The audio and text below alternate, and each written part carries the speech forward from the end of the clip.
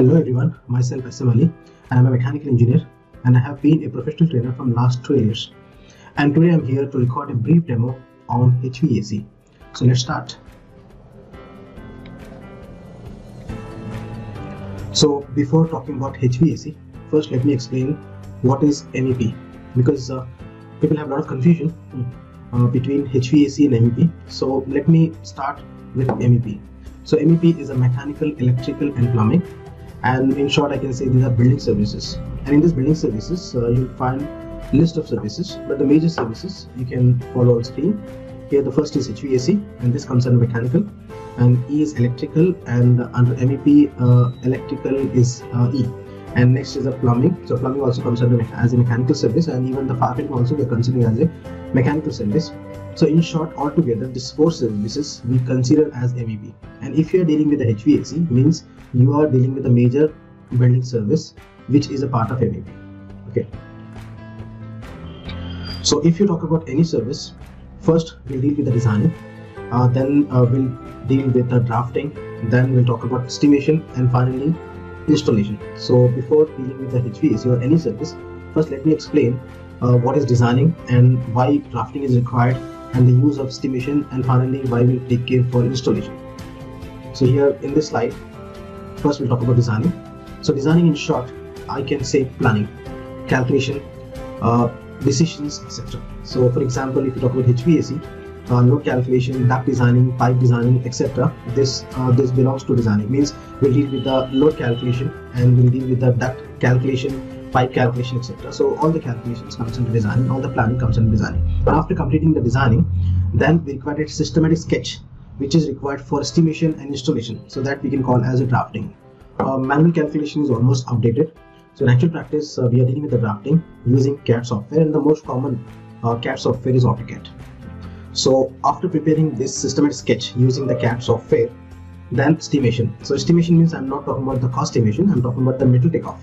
So how much metal is required in order to start the fabrication of duct, in order to deal with the piping or the machine installation, etc. All this will cover in estimation. So in estimation, in short, I can say metal takeoff, how much metal is required in order to deal with installation. And after this estimation, finally we'll think for installation, nothing but the site execution, like installation of chiller, installation of pumps, installation of other service equipment like electrical panels, like plumbing fixtures, etc.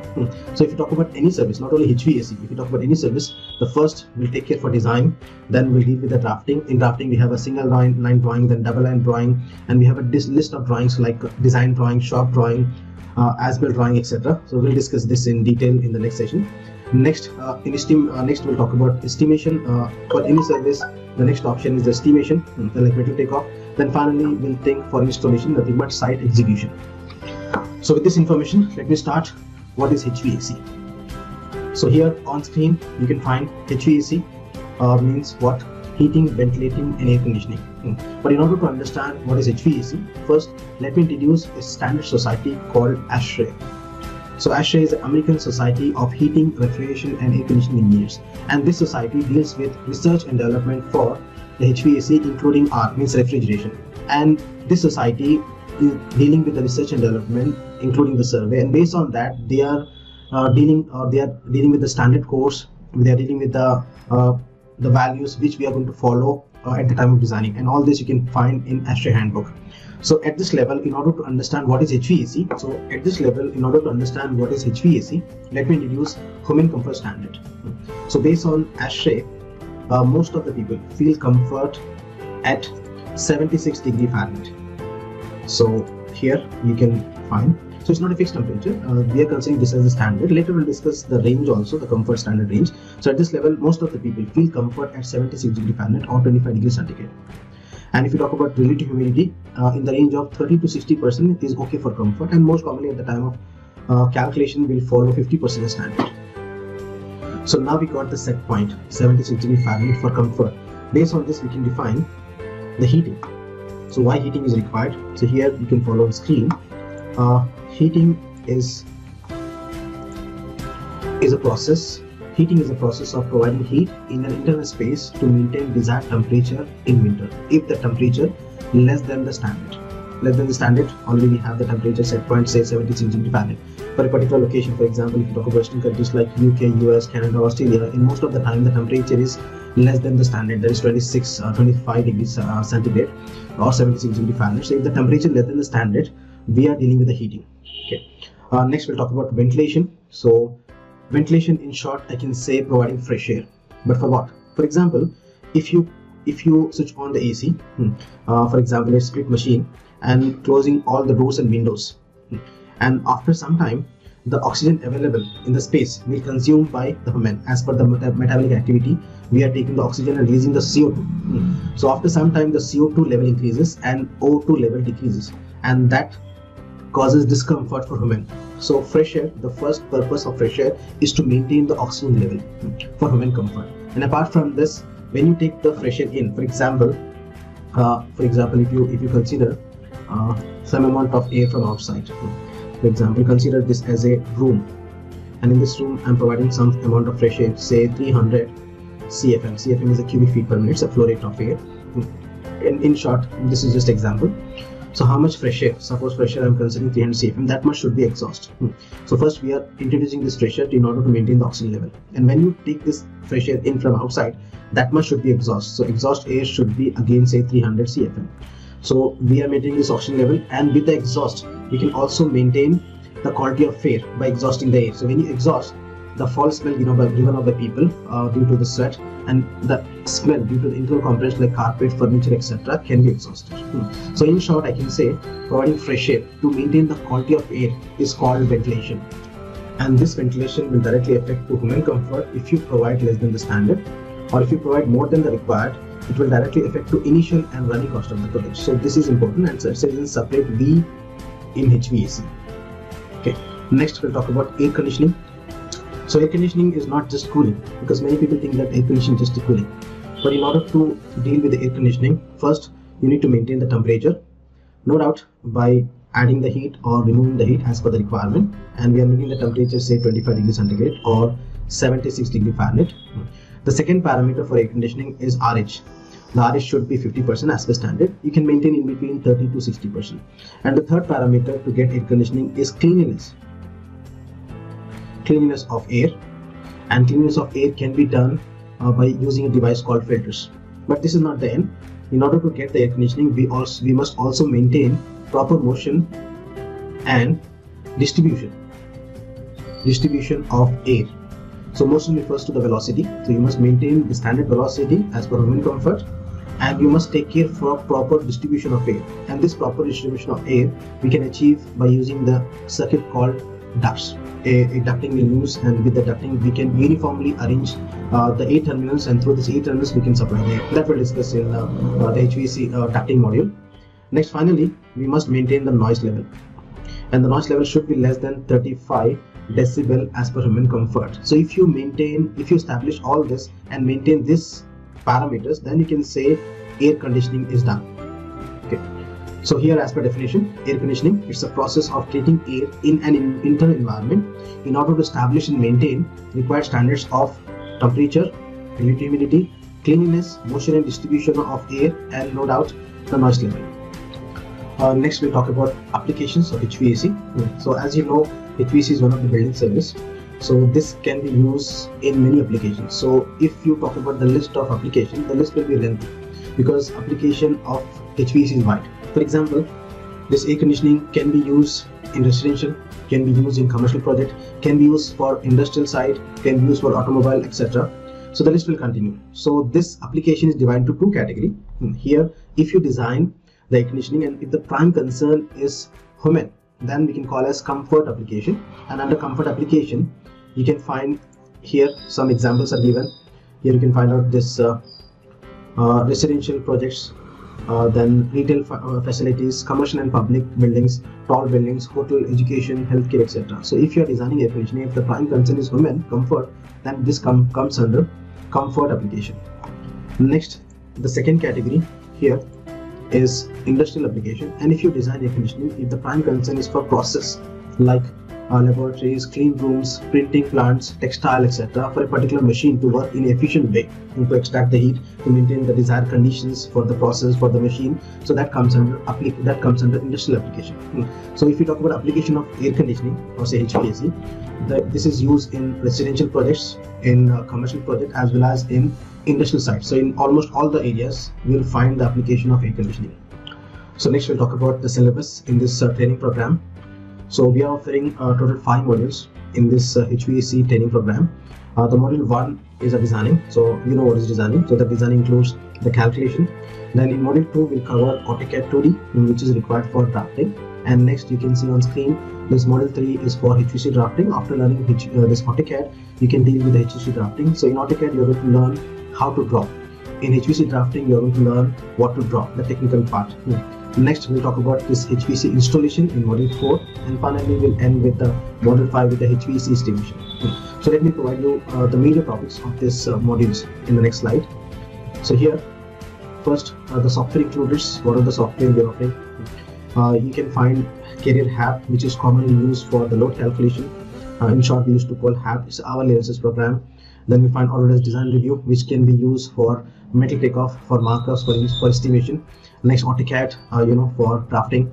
Then Xamil E-Selector machine selection, which we'll use for machine selection software.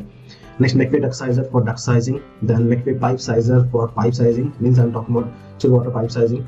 Next, pump Excel programs. First we'll deal with the manual pump selection, then with the help of Excel program to save the time.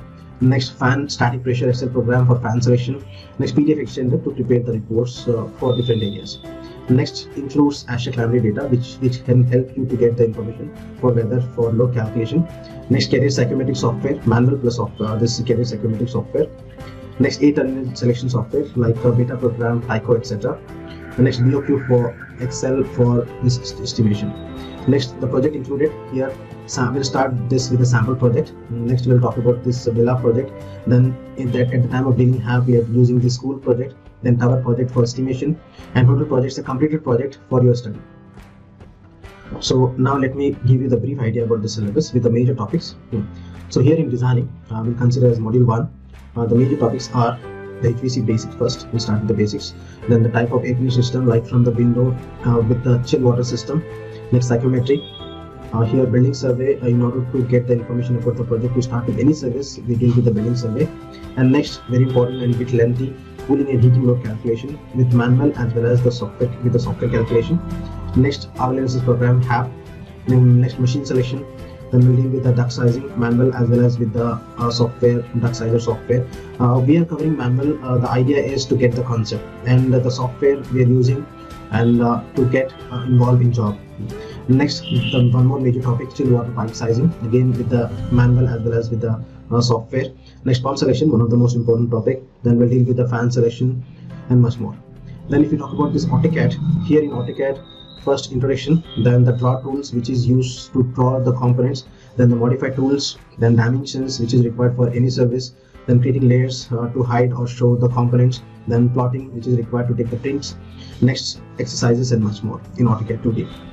Then the next, we'll deal with the HVAC drafting. So in HVAC drafting, we'll deal with the single line as well as double line, specifically for the engineers. So here, introduction to HVAC drafting. In that, legends, abbreviations, 8 terminals, how to draw this supply diffuser, return diffuser, etc. Next, duct fittings, different types of duct fittings like elbow, 90-degree elbow, 45-degree elbow, shoe neck, trouser, flexible, etc. Next, conversion of the civil multicolor drawing to single color, which is required to start the service. Next, XREF, scaling of the drawing.